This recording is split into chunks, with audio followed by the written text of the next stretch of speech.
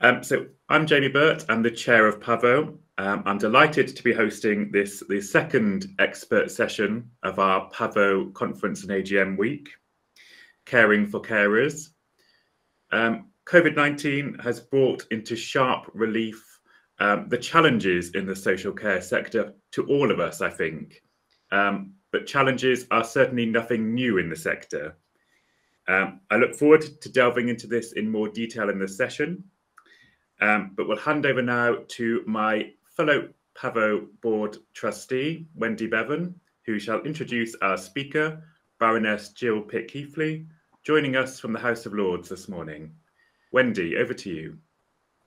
Thank you, Jamie. The board and trustees of PAVO were absolutely thrilled and privileged that Baroness Pitkeathley was able to join us. Thanks to the vagaries of the Wi-Fi, we've all managed it this morning, so long may it continue. But we're very pleased that Jill was able to join us because she is so knowledgeable about the whole subject of carers and care in the community, and has a long and illustrious career, both in Parliament and in her original job as a social worker in the inner cities, which obviously taught a huge amount of the problems associated with caring for loved ones and the support that needs to be on offer. She was, of course, the original chair and founder of the organisation which actually became Carers UK, and it was for her work with caring and support that she was awarded her baronetcy.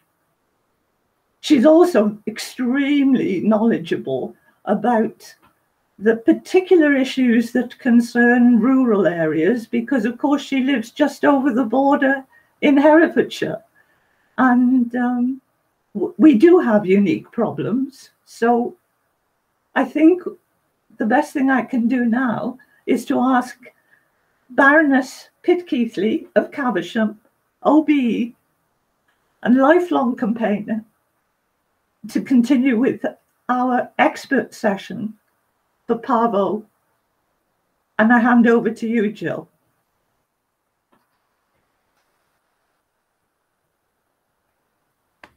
You're just on mute, Jill. I mean, honestly, I knew I'd do that. I forget to unmute myself. I think that the words we've all learned during the pandemic are "you're muted," isn't it?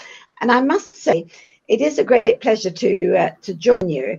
But one of the things that come out of the pandemic, I think, is opportunities to do things like this. Because my parliamentary schedule, I have a very heavy 3-line whip today, wouldn't have allowed me to come and join you in person. But through technology, we can join and discuss these very important problems together. And I must say, I have to take my hat off to the House of Lords, not an institution known for embracing change very easily, but it did actually embrace the whole issue of technology and hybrid working very early on in the pandemic. I think we're all at the stage of recovery from the pandemic, recognize it's not yet behind us. And I think we all know some of the things that we've learned during the pandemic when it comes to thinking about social care. Because while the crisis in acute care was dealt with relatively successfully at the beginning of the pandemic, it was followed by a devastating crisis in adult social care. Older people and working age disabled people with carers were left particularly vulnerable. And we all know about the issue of charging people who were not tested back to care homes, where sadly deaths were very frequent. I think we all know too about the problems which pre-existed in the social care system, because most of us have been banging on about them for years. The lack of integration between health and social care, successive governments prioritising the NHS and neglecting to fund social care adequately. Ministers have direct responsibility for the NHS, while responsibility for social care rests with local authorities. These problems are far from new. Many inquiries, including parliamentary inquiries, have focused on the need to fund care properly and to put more focus on prevention and addressing the poor integration between health and care services. What the COVID crisis did was highlight the effects of these long-standing problems, and as Age Concern put it, laid bare the stark inequalities of the current social care system and revealed the true extent of the impact that underfunding, structural issues, and the market instability have had on the system's ability to respond and protect people at a time of crisis. And of all the people who were most disadvantaged by the pandemic, we have, of course, to look at family carers. Now, I'm old enough to remember when the word carer was not in the dictionary. I don't suppose any of you are as old as I am and remember that, but there was no such word as carer. And occasionally it was misspelled as career. In fact, more often it was misspelled as career. Now we have carers everywhere, but very often we talk about carers as the paid carers, or indeed NHS staff or staff in social care situations who are called carers. But what I want to address this morning is what I call my carers, the millions and millions of people, and I'll talk about figures in a minute, who provide care unpaid. If they're lucky, they may get some allowance, but they are the unpaid family carers. And they were particularly disadvantaged by the pandemic. And the time at which they were particularly disadvantaged is very, very significant because, of course, we're in the midst of proposals for reform of social care, long awaited, and I'll come to those in a minute, which will try to address some of the problems. And as yet, I remain to be convinced that these reforms are going to do very much for the family carers. There's no doubt that the pandemic had a monumental impact on unpaid carers' lives, not only because of the increased amount of care that many were having to provide, but because of the far-reaching effect that this level of care is having on many aspects of their lives, their relationships, their mental and physical health, their paid work and finances, and of course their emotional well-being. And here I want to quote from Carers UK State of Caring 2021, which has some very interesting figures. Because Carers UK estimated that overnight, at the start of the pandemic, an additional 4.5 million people became unpaid carers, meaning that 1 in 4 UK adults were giving unpaid care to an older, disabled or ill relative or friend at the height of the pandemic. Those numbers may decrease slightly, but the numbers of unpaid carers have risen significantly as the population ages and healthcare continues to improve. So now increasing support for carers must be at the heart of how we address the recovery from the pandemic. I think you will all be familiar with the figure of 6 million carers that we've used many years as an estimate of the unpaid carers, and most of those figures come from the censuses. I don't even know if you should say censuses or CSI, which have been taken over the years. And we campaigned in the early years to get a question about caring in the census, and it's that which has provided us with these the excellent figures. But an extra 4.5 million on top of the 6 million brings us to nearly 11 million carers. And the figures may decrease slightly as services begin to be resumed. But we all know that some of the services, and many of those provided the voluntary sector with which we'll all be familiar, have never actually been reactivated. Day centres have closed, visiting services have stopped, and all around we're of pressure on services. Of course, what is going to happen if you have pressure on services is that they're going to put more attention on those who are alone, who don't have a carer. In fact, some of you may have followed the Secretary of State for Health at his Conservative Party conference speech, in which he said, families must look first, must look to themselves first for care, as though families don't already look to themselves first for care. That's why there are nearly 11 million carers. And of course, if you put financial figures onto this, the numbers are staggering. We reckon that carers, the care given unpaid, was valued at 530 million per day during the pandemic, or 193 billion in a full year. And last night I watched the Balls programme on care, and I noticed he was still using the old figure of 142 million. But let's be clear, we're working on now 193 million a year, far outstripping the value of the NHS. But of course, this comes with very high personal costs. That care, it may be given free with love and duty, but it comes with very high personal costs. Many carers find that their relationships are impacted. They try to balance paid work with caring, and they're facing their own health problems, as many of you know, as a result of their caring role. In addition to the financial cost of caring, with 31% of the respondents to the State of Caring survey said that they were struggling to make ends meet. And over 2/3 reported that they regularly use their own income or their savings to pay for care or support services, equipment or product for the person they care for. So the average carer looking after somebody outside of resident care faces a financial penalty of over £114 a month.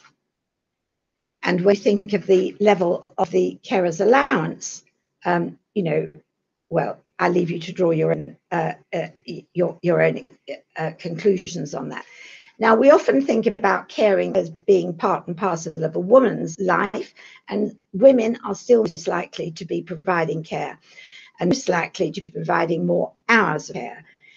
They make up to over half of all carers, and 20% of all women between the ages of 45 and 54 are providing unpaid care for someone with a disability or illness. And of course, some of those people, quite a lot of them actually, are providing care for more than one person, perhaps a child with disabilities, a child with learning difficulties, and an aging parent. Now, one of the things that Carers UK has always campaigned for is the ability of women to stay in work, and men for that matter, stay in work as long as possible in order to enable them to combine paid work with caring. This has all sorts of effects. It enables them to continue with their pension, and it stops them building up poverty for themselves in the future, as well as, of course, being very beneficial in psychological terms for enabling them to keep on with a paid job. And Carers UK has had some success with employers, getting them to recognise that they have carers in their workforce, and therefore should try to give them carers leave and so on. We've tried very hard to get care leave made statutory. We haven't done that yet. We're still working on it, but it is certainly in legislation as voluntary leave. So that's a very, very important part of it. Perhaps I'll leave discussion about carers' physical health to any questions that you might have. But one of the things I really want to highlight is how worried carers are about their future. When asked about services, 6 in 10 of the carers surveyed, and there were well over 8,000 surveyed, said they were uncertain about what practical support they might be able to access during the next 12 months. And 62% said they were worried that services would be reduced. So many carers are desperately worried that they won't be able to get back to even the level of support they were having before the pandemic. Now, the government is committed to social care reform, including taking steps to ensure that carers have the support and advice and respite that they need, fulfilling the goals of the Care Act, with which you probably are familiar. The Welsh, Scottish and Northern Ireland governments have also committed to reform. The Scottish government, for example, committed to the establishment of a national care service. To build a society that recognises, values and support carers, and to create a system that works, carers' voices, opinions and experiences must be heard, listened and acted on, form a key part of the forthcoming white paper on social care reform. It is of paramount importance to all of us who care about carers. I try to be as optimistic as I can, but I tell you it is hard. Building Back Better hardly mentions carers. I've also already quoted to you what the Secretary of State said in conference speech, as though families aren't already the first port of call for support. Fixing social care, and this government and others before it have said they will fix social care. It requires two things, above all: enough money and better integration. The Institute for Fiscal Studies quoted my noble friend Lord Eachwell in saying, it's clear, this is funding that is proposed, it is clear that the extra funding will not be sufficient to reverse the cuts in the number receiving care seen during the 2010s. And also points out that many people with care needs not considered severe enough will continue to miss out. And you all know the scenario where you have to be right at the top of the list in order to qualify to have your care needs met. And one of the things that maybe stops you qualifying is having an unpaid carer at home. So the proposals to raise money from national insurance, I think there's universal agreement that the money will not be enough to cover the needs of those in social care. And in any case, none of the money raised is going to social care until for at least 2 years. And listen to the Chief Executive of the NHS this morning talking about waiting lists, and the money, as you know, raised from national insurance is going to the NHS to help the clear waiting list. She was not at all hopeful that waiting lists could be cleared in 2 years. So my worry is that not a penny of money raised to fix social care is going to go in to the front line of social care. And as a consequence, how much of that money is going to support unpaid carers? As far as, so that's my pessimism, my worry about the proposals. And as far as finance is concerned, and as far as integration is concerned, this is an absolutely vital need. There's always been political agreement about this. I've been working this for, I don't know how long. I reckon the other day that I published my first book on discharge from hospital 50 years ago. And believe me, I was saying the same things then that I'm saying now, that there's no integration between health and social care, or community care, as we called it those days. A time when waiting lists at the NHS are growing longer by the minute, should it not be a priority to ensure that no one stays in hospital longer than they have to, by having discharge procedures which provide a seamless transition, and making sure that the all too frequent readmission because of inadequate cooperation between the NHS and local authorities is guarded against. We hear that care jobs are unfulfilled and requests for care are being turned down because of staff shortages. Local authorities struggle to recruit enough workers to meet increasing demands. No wonder when you can earn more money filling shelves at Sainsbury's. The minute someone is admitted to hospital, plans should be being made between health services, social care and the voluntary sector about what is going to happen on discharge.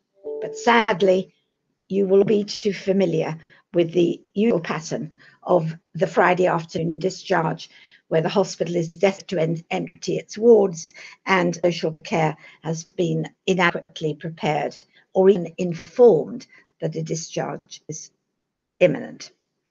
The government plans should include such commitment to planning and cooperation. Thus far, they do not. However, we are waiting a white paper on social care. I must watch my time and not talk too long. We are waiting this white paper on social care. We have been awaiting it for several years, but we are now promised that it will come before Christmas. Which Christmas is perhaps still, sorry, I'm sure that we'll see it before Christmas. And we do have to ensure that its proposals are adequate for social care. And considering the government's current proposal about levelling up and commitment to levelling up, social care could be at the heart of a levelling up agenda if we had a vision for its workforce and for the impact it has on the health of a community in its broadest sense. Care providers can be encouraged to diversify businesses, to reach out creatively into a community by providing tax incentives, for example. And if we want a high skill, high wage economy, which the Chancellor says we do, what better place to start than social care, with its huge workforce, badly paid at the moment, but certainly not unskilled. Surely we can look to that workforce to develop and deliver some of the things the Chancellor wants. The skills could be developed by providing training and retention, could be dealt with better career progression and recognition of qualifications. And as carers, and I'll finish here because I haven't speak too long, if you provide more support to unpaid carers, you get very best out of that huge, though unrecognised workforce. And if you help them combine paid work with caring responsibilities, you not only help them financially, but save them from poverty in the future. Surely this makes good economic as well as moral good sense. And it's on that note that I'll close, hoping that you agree with me that that makes moral good sense, but also economic good sense. And I'll open for questions. And I think, Jamie, are you going to orchestrate the questions? Yep, certainly, Jill. Thank you. All very interesting. It's sort of seared into my memory that in his first speech as Prime Minister, Boris did say that he was going to solve the crisis in social care once and for all, but I won't labour that point too much. But yes, floor is open to everyone for questions. Please do use the raise your hand facility at the bottom of the screen. So yes, any questions? Anybody want to kick off? Claire Swales, coming to you. Thanks, Jamie. Absolutely fascinating insight. And I've got to say, much of what you have said this morning resonates with the picture we see here in Powys. I haven't really got a question. I just wanted to highlight really the great work that third sector carers organisations such as Credi that are on the call today are doing in Powys in terms of supporting unpaid carers and the work they do to highlight the needs of unpaid carers across Powys. We know that in Powys we are facing, like many other areas, a real care crisis.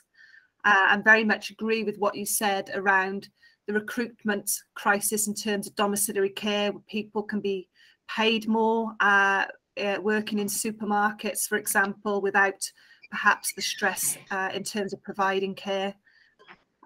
It is a really difficult picture out there, but just wanted to highlight the great work that the third sector does. I was a county councillor many moons ago, and we were sat in the chamber having conversations about the local authority and the health board working more closely to provide care and support. Yet here we are probably, oh gosh, 12, 13, 14 years later, and we're no further on. And that's a real shame, and it's to the detriment of people in our communities. Maybe one day we'll see it. We can only keep pushing. But as I said, a huge thanks to the like of Credi Carers and other organisations in the sector that do it. Claire. And of course, in the pandemic, so often it was third sector voluntary organisations that step up to the plate, that organise food deliveries, are much more innovative than, you know, and that's one of the great virtues of the voluntary sector, isn't it? Its ability to innovate and not have to go through many processes as local authorities and the NHS do. One of the things that I think gets in the way of recognising this is the reluctance to share data between the organisation.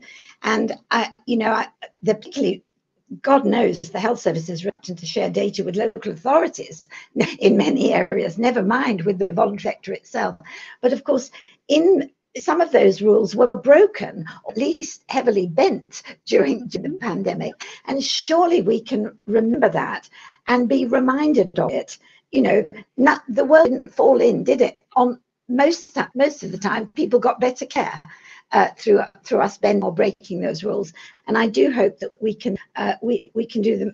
I have a question in the House of Lords next week actually about voluntary sector organisations, because I don't feel that they're sufficiently recognised at national level. And one of my question is actually that the Minister for the Voluntary Sector, who is now appointed, we did, until the last shuffle, have a single minister for the voluntary sector. Or for civic society. Now the minister has 4 other portfolios as well as that of the voluntary sector. And my question will be to the minister about how does he propose that this support that is so badly needed will be provided. But I think that's absolutely right. But to your further point about no cooperation between local authorities and health service, you know, we all go back years. I go back even far longer than you, and the problem been the same. But it originates in 1948. I'm sorry about that, but it does, because in 1948, the NHS was set up.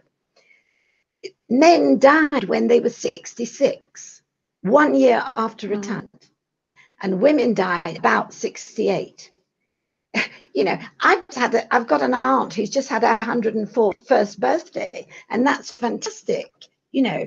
But yeah, it put a strain on the system, which was never set up to deal with the social care aspects that we have now. And that is why it's, I think, proving so difficult a nut to crack. But thank you for your question anyway.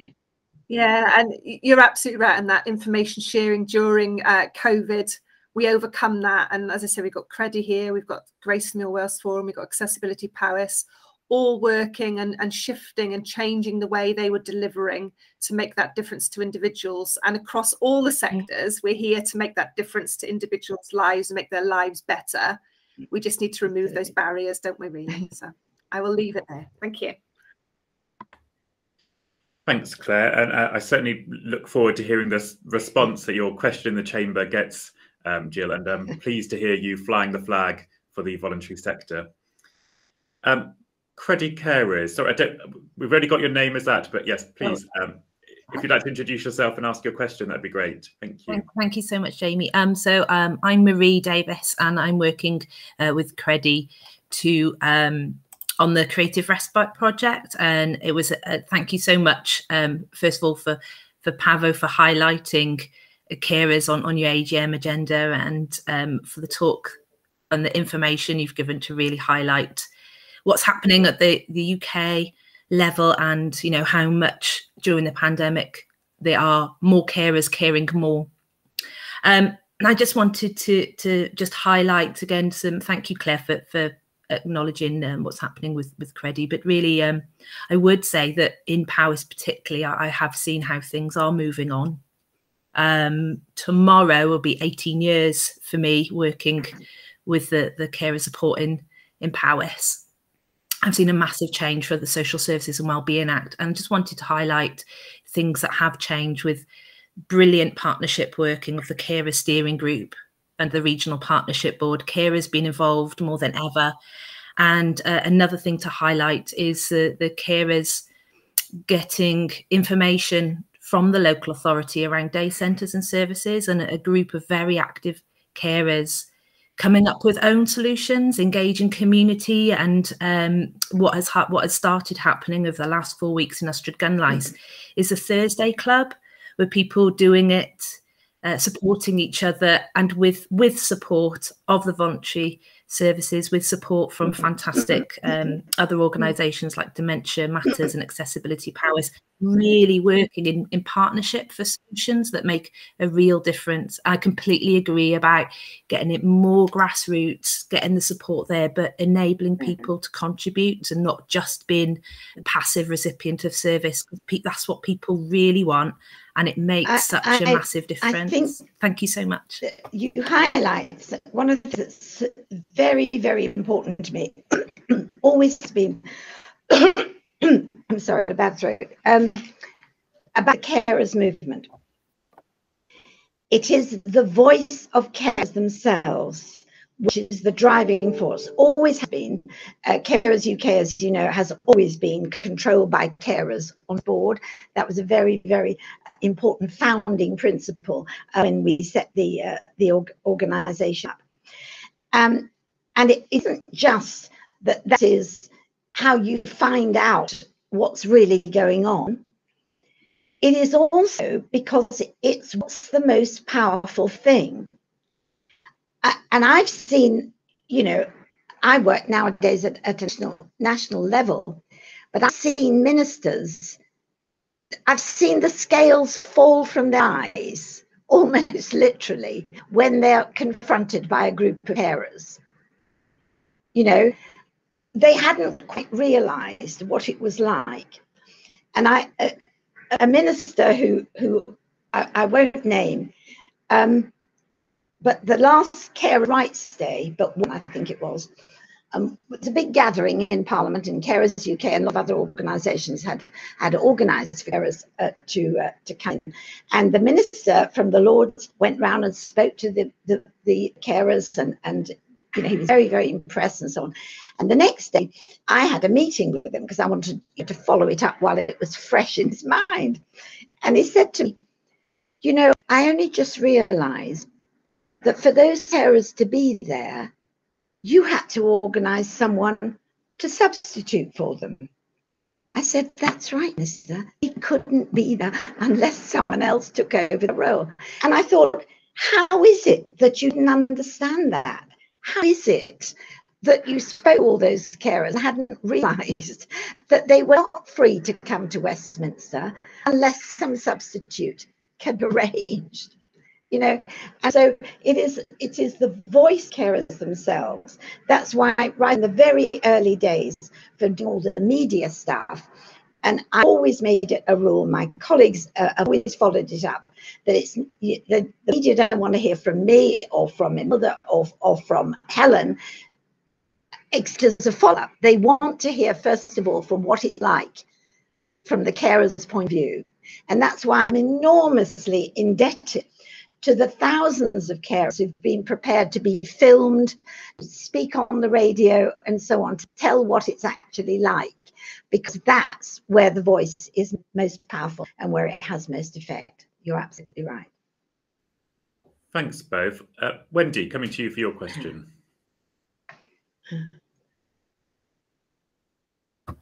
Remember to unmute. Yeah, mine's not really a question either, but it is another angle, because I was doing a talk yesterday and a gentleman who is now retired, who was in charge of the spinal injuries unit at Gabowen, Agnes Hunt, and he emphasized the need to address the needs of carers for the recuperation of the patient, because he said the carers and the home situation is so vital to the mental health and the general ambience of recovery. And he could not stress highly enough the need for support and emotional consideration that the whole package needs. It's not just the patients, it's not just the paid carers, it's the home carers, because they're the ones that are there doing it 24/7. One of the things that I often say about the emotional issues is caring takes place within a relationship. You know, in that sense, it's quite different from the paid care that comes in as a result of your need. If you weren't in a relationship with that person, you wouldn't become their carer. And the quality and the history of that previous relationship, of course, affects how the caring goes. If you've always had a really difficult relationship with your mother and she's always been tricky, she's not going to become a sweet and great old lady just because she now has mobility difficulties. And as a consequence, all of that stuff, all of that emotional stuff is of tremendous importance. And I think that is why carers groups that Marie mentioned and getting support from each other has always been so important, because to go to a safe place where you can actually say to somebody else, God, my mother's being difficult today and I wanted to hit her. And of course, that's a perfectly normal thing to feel at times when you're under stress, you know, is so supportive and so important for people in that role. But when I was talking about the voice of carers being strong, I then think to myself, well, you know, somebody's in a 24/7 caring relationship. How on earth have they got the energy to go to a carers group meeting or attend one on Zoom or anything like that? I think that's how the carers movement has worked out itself. When you can, you do it for other carers, and there'll be other times where you're too stressed and unable to do it. And then that's why I think people who've perhaps lost a loved one and perhaps found that role very difficult, you know, the post-caring, almost as though the purpose of your life has gone out, will actually, those people will actually be of extreme importance and support to other carers who are in a current situation. But I think Wendy and the person who spoke to her is absolutely right, that whole emotional package has got to be considered.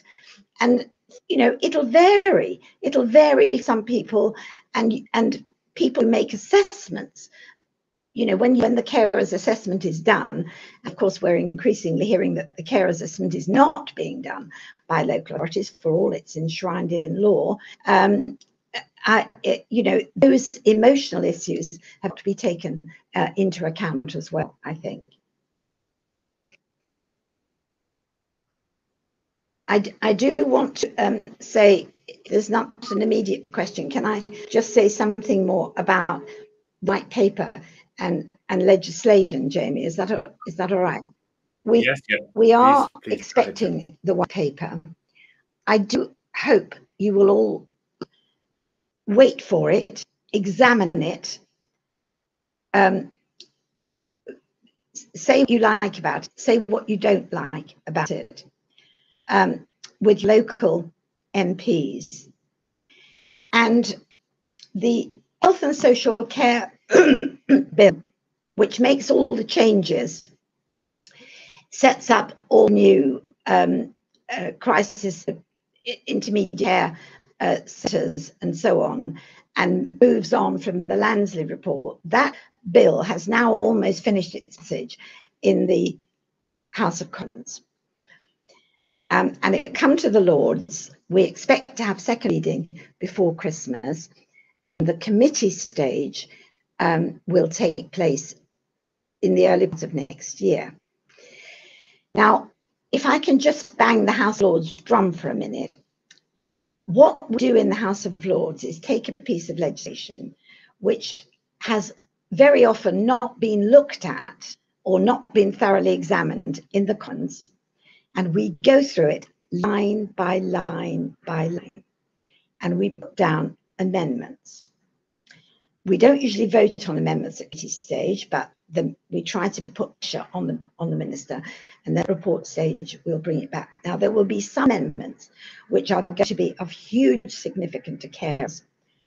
One of those will be about assessments, another will be at hospital discharge, and I'm not quite sure what they'll be, but I do urge you to keep in touch with your local networks and to make your opinions known on what those amendments are, because if the Lords pass the amendments, and we probably will, because lots of people are very pro carers and the voluntary sector in the House of Lords, they then go back to the House of Commons for what's known as ping pong. And it's at that point that you have to put pressure on your MPs to accept the Lords' amendments if they are for the benefit of carers. So I urge you, and I know it's a lot to ask when everybody's so busy and but I do urge you to try to get your groups to follow with great attention the progress of this bill as it proceeds through the House of Lords. Sticking on legislation, Jill, the assisted dying bill has had an awful lot of press recently. It passed unopposed in its second reading in the House of Lords, but there doesn't seem to be an appetite for it in the Commons chamber, as far as I can see. I think in the public's view, it has an awful lot of support. We could talk all day about using statistics, but I do genuinely believe that it has public support. So I was wondering why you thought that that appetite isn't there in the Commons chamber for it. Assisted dying is an extremely complex issue. And complex issues don't take easily to legislation. It's very difficult in legislation to mark nuances and so on. And I have to say, I myself am undecided about it. I didn't take part in the debate in the House of Lords. And had it gone to a vote, I honestly don't know which way I would have voted. I have had two friends who've gone to Dignitas to die. And for one of them, I felt it was absolutely the right decision.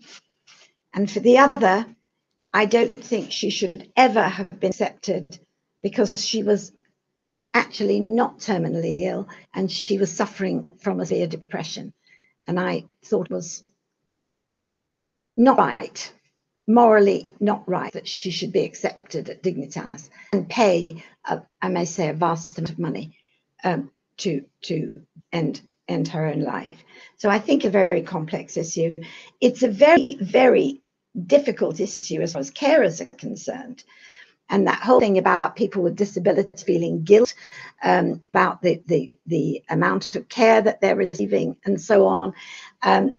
I think it's too complex an issue, really, for there to be a concerted view across the Commons. And it's going, I mean, the House of Lords, it didn't vote for it. It just didn't vote.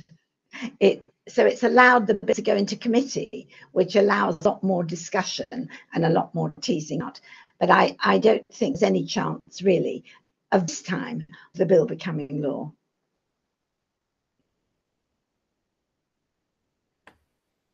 Thanks, Jill.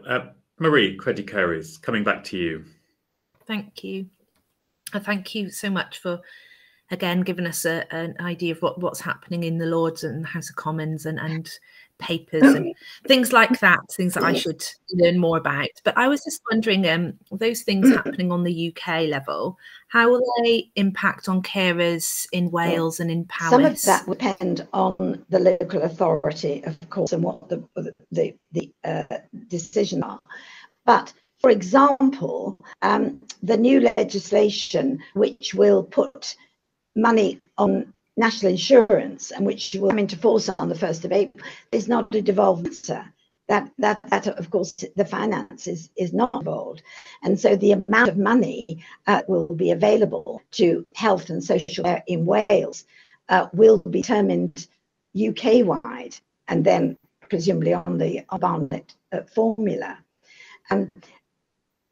But remember that the money is going first to the NHS before it comes anywhere near social care. The money raised from national insurance is going first to the NHS before it's anywhere near the front line of social care, and that will apply UK wide.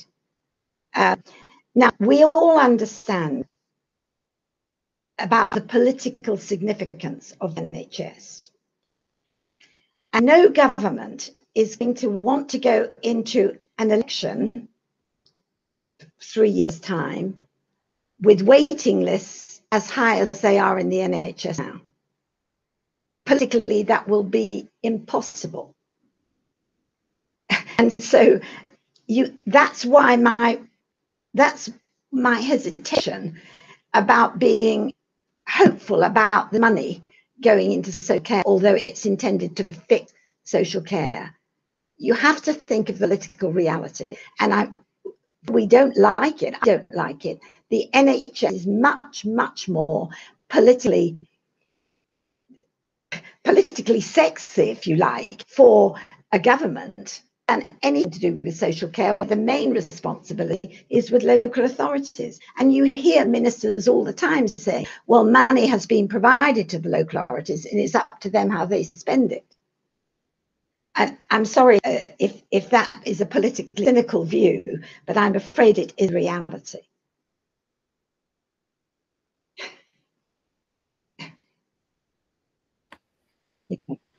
Yes, a sad reality there, really, but a real one. You know, most people, it's our business, it's in our bones, social care.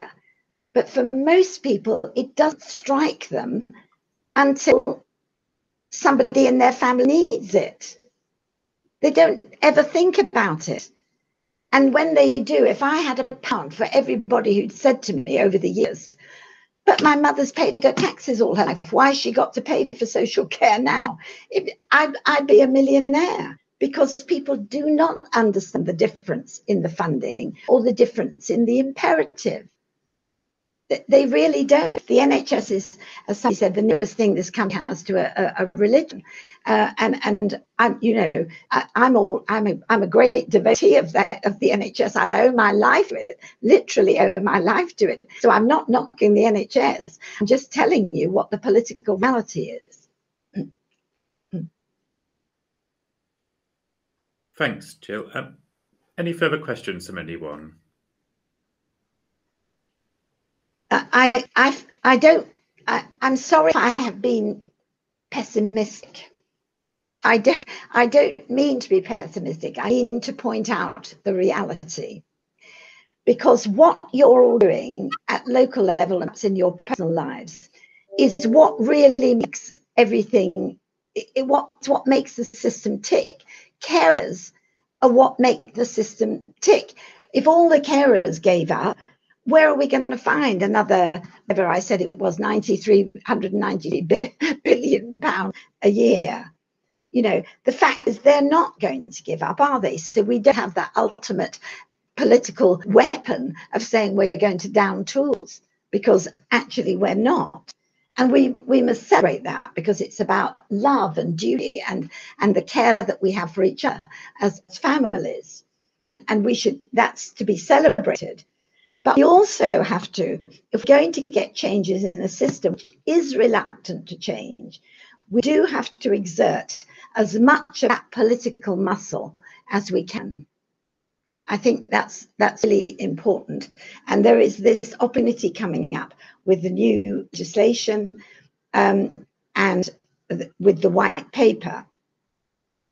Finally, no, I'm not going to say finally, because I don't, you know, in my wildest dreams, I don't expect any government to allocate to social care the money that it really needs. You know, the money just isn't there for that. But all I want is for social care and carers not to be seen as the poor relation, the Cinderella in funding systems. And that's how they always are. And I will, as long as I can, and as long as all of you can, we have to go on fighting to make sure that isn't the case.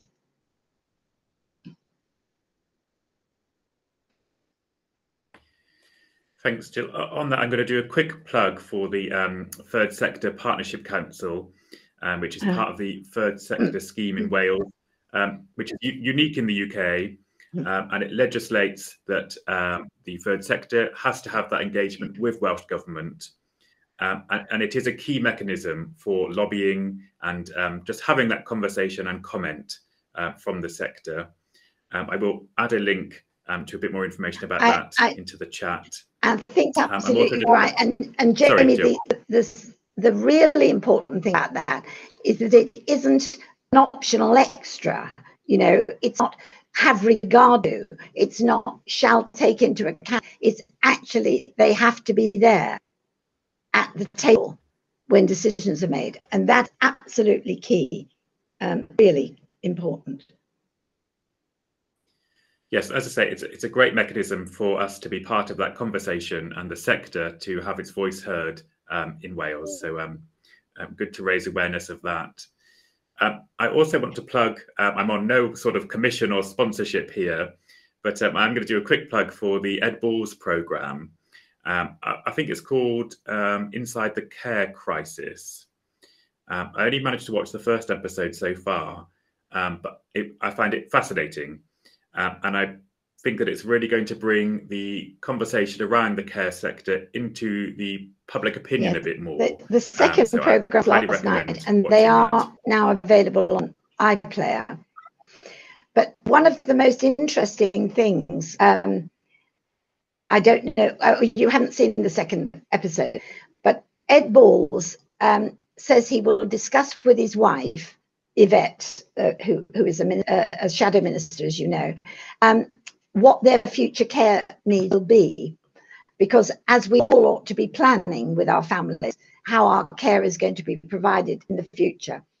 And she absolutely refuses to discuss it because she doesn't know what the situation will be. She doesn't know what the needs will be, and so on. And of course, it is only 1 in 6 of us whoever incurs those really huge care costs, which the legislation will put a cap on at 86 or whatever, 86,000. But remember, the cap is only on the care costs. Your hotel costs in their homes you'll still have to pay for. But even they do not want to discuss the future. And I think that's the big problem we have. All of us put our heads in the sand about that. I'm the same. It's my business. And I still don't want to discuss with my husband or my children what my care need will be. So I'm mea culpa as well. I think that conversation has touched all of our lives, I think, in different ways. I've just launched the poll. If you could all complete that, that would be great. Otherwise, any closing comments? Well, I think I've spoken enough. I've made my closing comments, but I suppose go on fighting, go on making the voice heard is my only closing comment, really. Well, thank you so much for your time this morning. Really appreciate it. Very informative session. Thank you. I hope that everyone listening will attend some more of our events for the conference this week. And thank you all for your time. Nice to see you. Thank you. Take care, everyone. Bye-bye now.